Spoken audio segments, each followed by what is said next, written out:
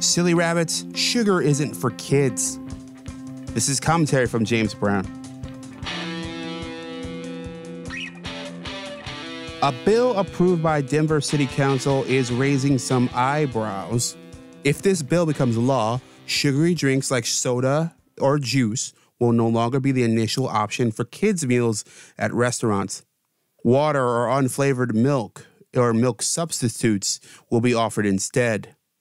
Menus will have to be adjusted by next July. Bill sponsor and Denver Councilman Chris Hines says, "We have an obesity epidemic. We have a diabetes epidemic. So let's set up our kids for success. Let's make sure they can focus on learning instead of being worried about the health complications so early in their lives."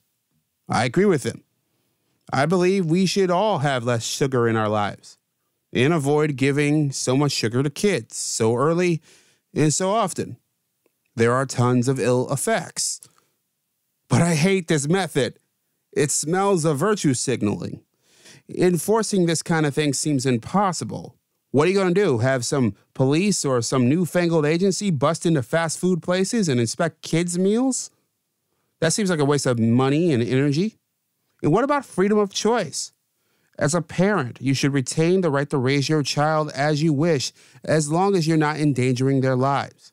And whether we like this or not, calling this endangerment is a stretch.